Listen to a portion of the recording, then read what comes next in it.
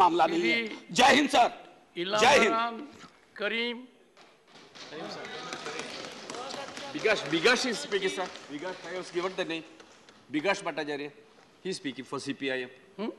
CPI, for CPIM, Bikash Bhattacharyya is speaking. I have given the name. Bikash Bhattacharya. Bikash ji, Chairman, sir, 7 minutes. I will finish before that. Yes. The 7 minutes starts from here. Sir, They end here. we are all rational animal. Human is rational animal. The difference is rationality and animality.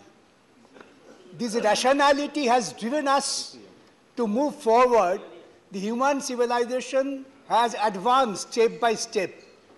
We have never seen that the civilization has gone backwards. When the Constituent Assembly was discussing about the Constitution, you are well aware the role of governors were discussed. It was decided upon discussion the governor cannot be another source of power. Governors should act following the advice of the elected representatives and the representative of the government. This is a settled principle. And on the basis we have advanced to a people's government where the governor was an ornamental constitutional head to keep liaison with the center. The basic principle was that the federal principle and federal governance as per our constitution is carried forward. When the constitution was adopted, then Delhi was not a state. That was the union territory. Like many others, I am not going to give examples. That rationality has driven us to go forward and advance to the stage that the Delhi would be a state with certain restrictions. And the people will have the right of governance through their representative. This was the advancement of the Constitution. That's why the Constitution Amendment and 239 AA was incorporated. Now what we see, we find today that we are going backwards. The governor or the bureaucrats, they are bound by the constitutional principle and constitutional morality to be answerable to the elected representative. That is the republic. That's the republic, democratic republic, the constitution makes us thought of. No question of this party and that party. That was the result of independent struggle. I know some people did not have the legacy of independent struggle. They might have a different outlook, different thought. But this representative government is the outcome of independent struggle which the people fought, giving their lives, sacrificing lives, not surrendering their own right at the behest of the British mercy.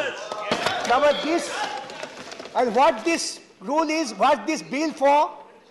Bill is sought to replace the ordinance. Why the ordinance came for? Let us analyze stage by stage. I am not going to have a quarrel with this party or that party. The House is for discussion of the constitutionality of this bill. Nobody questions the power of Parliament. Having power is one thing, but exercise of power is wisdom. Unless you have the wisdom, the power gives you absolutely autocratic authority, which is against the basic principle of our constitution. Sir, have you noticed you were the governor and you felt that in spite of the best of your desire, you have to be bounded by the aid and advice of the government. That was your practically frustration, that without the aid and advice of the government, I cannot do anything.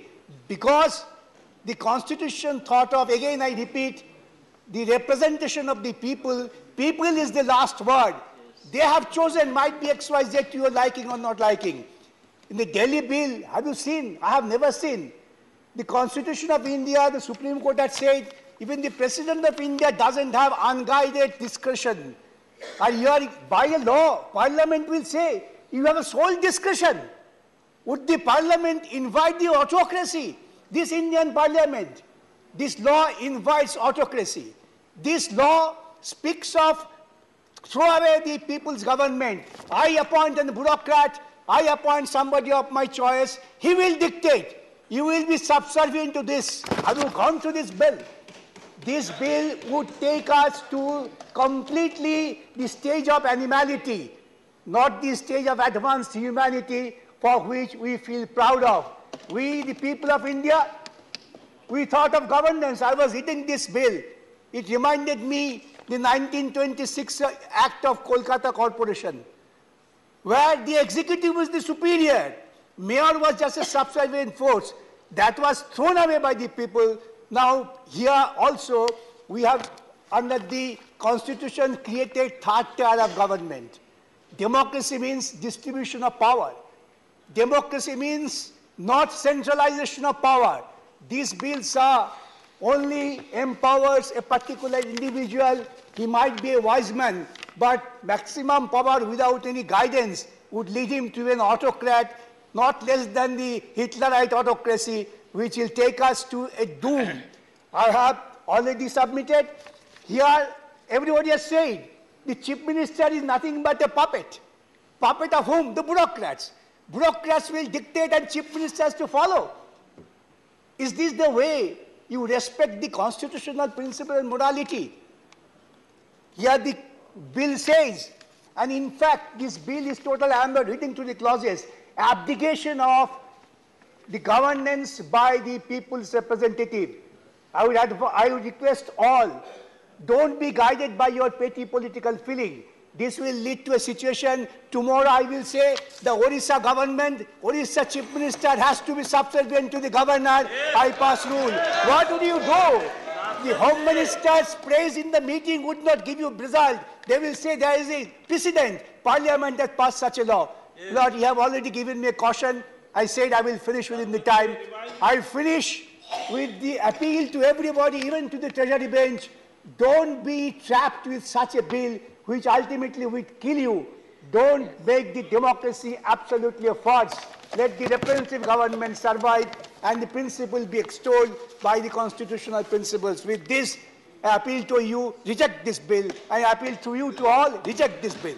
Thank you. Very good. Shri Anil Prasad Hegde. 7 minutes. 1 second. I'd like to say, there are a couple of references that have been made to Honorable Chief Minister Shri Naveen Patnaik ji. He is not a member of the House. So any remarks thereof may be kindly examined and dispensed. One, sir. Sir, I'm not done. The second is a reference.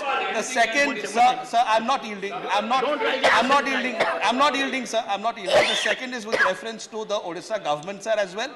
We are open to discussions on that.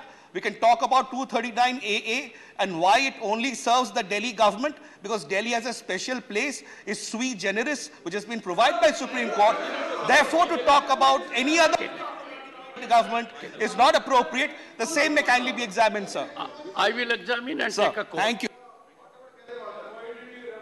Shri Anil Prasad Hegde.